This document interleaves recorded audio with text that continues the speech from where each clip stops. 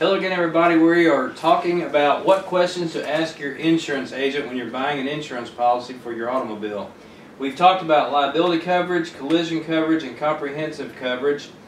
Today we're talking about towing and rental. This is another option that's available to you on your insurance policy when you buy it from your agent. Towing and rental covers if your car is disabled due to a car wreck, or let's say the engine gives out and you're on the side of the road. They will pay a certain amount, it may be $50, $75, depending on the insurance policy. That's where the towing and rental comes in. Same thing for a rental. It will replace your car while it's in the shop being repaired. Again, buying an insurance policy is like going through a cafeteria line. Some things you want, some things you may not want. If you have any questions, contact me. Until next time, remember, stay safe and stay informed.